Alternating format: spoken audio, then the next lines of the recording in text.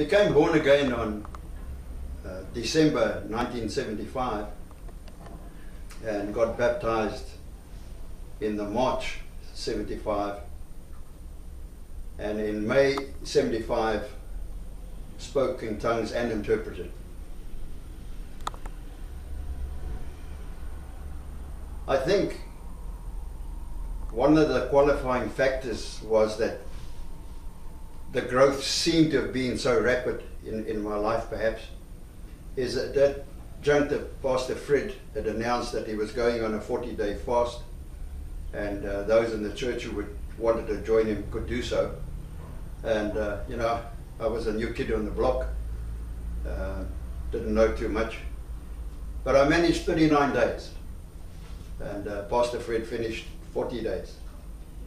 But somehow I just have that feeling that, yeah, the Lord honored the attempt, and just opened the Holy Spirit to me, and yeah, He's anointed me, and I've had an incredible walk with Him. But I do believe that played a big part. And one of the things I overlooked was I'd been born again. I think it was my third Sunday, and Denise hadn't come with the church that morning, and I walked in. I was a little bit late, and there was only one seat left, and it was right in front of the pulpit, right in front. And Pastor Fred opens up and he says, "This morning we'll pray for Sister Nair, and for this one and for that one," and he's going on and he's rambling on. And I thought to myself, dear Lord, how do these people pray and remember all this and who they've got to pray for? And he says, "And Pastor Sunny Dippenaar, will you open in prayer?" So stupid me, I stand up and I turn my back to the pulpit, because I want to see what this other Sunny Dippenaar looks like. I mean, it's not often that you have two Sunny Dippenaars in a place. And I turned around and I looked. There was nobody there. And Pastor Fred said, "Brother Sunny, I'm speaking to you." So I got thrown in the deep end on my third Sunday. And you know, I'm really grateful to Pastor Fred for that. I wasn't too amused at the time, I've got to admit that, but I'm grateful for that, because you know, when you're just thrown in the deep end like that, I think it just does something to your faith later on. And I had the same experience with Bob Trench, and I hadn't been born again for long, and I was still going to the Full Gospel Church as such, and I got invited with Bob Trench to go down to East London, and exactly the same thing transpired there. Bob got onto the stage and he addressed these businessmen, and there must have been about 150 people there, I suppose. And he just said, "I would like to introduce my friend from Durban, Sunny Dippenaar." And I got on the stage and he gave me the microphone and he said, "Carry on, my brother, I'm off." And he walked off the stage. And quite frankly, I just didn't know what to do. Went completely blank. And the Holy Spirit is so incredible, you know. He said, "All I need for you to do is to give your testimony." So I gave my testimony, and as I completed my testimony, the Holy Spirit said to me, he said, "There's a man here, he's suffering with a sinus problem, terrible sinus problem, and I want you to heal him," like that. I said, "Me?" He said, "I want you to heal him." So I announced it. I said, "There's a man here," I said, "you've got a terrible sinus problem and the Lord's going to heal you." This big burly farmer came up to me and he said to me, he said, "I want to tell you something." I said, "What's that?"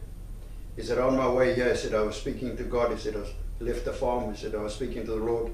And he said, "I told the Lord," he said, "unless you can do something today, I will end my life. There's no arguments about it. I can no longer take the pain." Prayed for him, and the Lord delivered him right there and then. So already God had started to minister through this earthen vessel. And isn't it incredible that he would take an earthen vessel and fill it with his Spirit and say, "This is my temple. This is the temple of the Holy Spirit, the temple of God," you know. That always amazes me, that God would go to those lengths. There is another person I'd like to pay tribute to, and today I don't even know where he is, but he could have gone on to the Lord. It was an Indian gentleman that worked with me at Wentworth Hospital. He used to clean all the machinery and like a dog's body sort of type person, I suppose. And I walked in one particular Monday morning, had my briefcase with me, and we had a serious problem. I'm not going to go down that road, but and I was rather perplexed. And I remember Gilbert coming up to me, Gilbert Nair, and he said to me, "Oh, Mr. Dipano, don't worry, man, God will sort it out."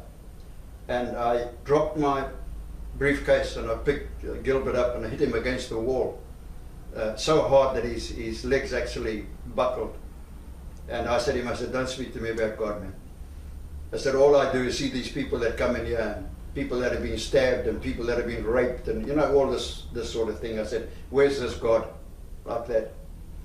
Well, little did I know that Gilbert went home that evening, and like most Indian people, and I say this with great respect and great love, they always seem to have a connection somewhere, and the connection's got a connection, and the connection's got a connection. Well, Gilbert had a connection in the office, the main office. So he got hold of my file and my particulars and Denise's particulars and the children's particulars, and went home. And he called his family together. He said, "When I get home tomorrow afternoon, you will know everything that you see written down here about this family, and we will pray for them." I didn't realize it. It was 10 years of praying by Gilbert and his family. The morning that or the Sunday evening I came to the Lord Jesus Christ, the change must have been absolutely dramatic, and I didn't realize it. Same passageway, briefcase, walking down the same passageway. Gilbert didn't even speak. He just ran and he threw his arms around my waist and he said, "I can see that you've met with Jesus." So that was the transformation from a Sunday evening to a Monday morning. And so I pay tribute to Gilbert and to his family. Hanging in there for 10 years was an incredible feat, and I'm grateful for that caliber of person that is in the body of Jesus Christ. You know, it leaves you you're just humble, you know, to think that somebody would just go to that length to win a soul into the kingdom. And yeah, for that I'm grateful. Praise the Lord for that.